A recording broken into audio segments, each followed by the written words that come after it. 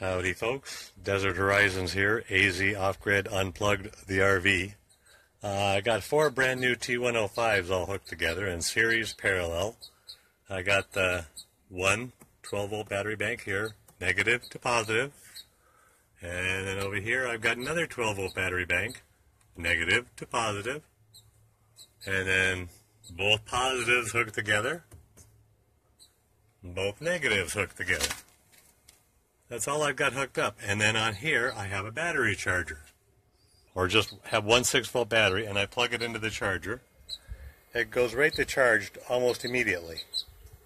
But when I hook them, all 4 of them up together, as I've done here, and put them on the charger, when I do them individually, it's on 6-volt.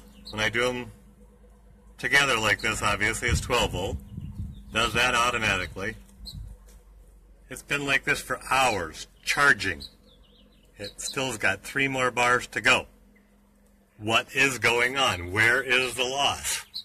Like I said, there's nothing else hooked up other than the battery charger. Could that possibly be the cables that are messing this up? Like I said, the 4 brand new batteries, and I know I've got them hooked up right. I've checked and double checked and triple checked. This is my A battery bank. See, there's A1, there's A2, see? And hook it together.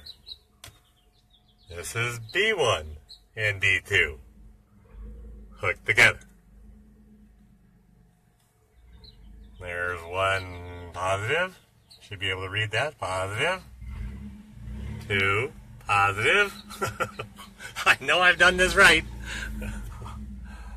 And see, I don't know if you can read that or not. Yep, there you can. Negative. I can't even see. There it is. There's negative.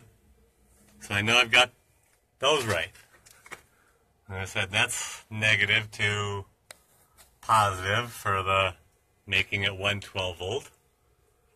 So what's the problem? Where's the drain going? Why is the battery charger not charging it up? Or is this normal?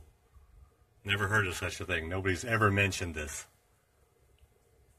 Thanks. Bye.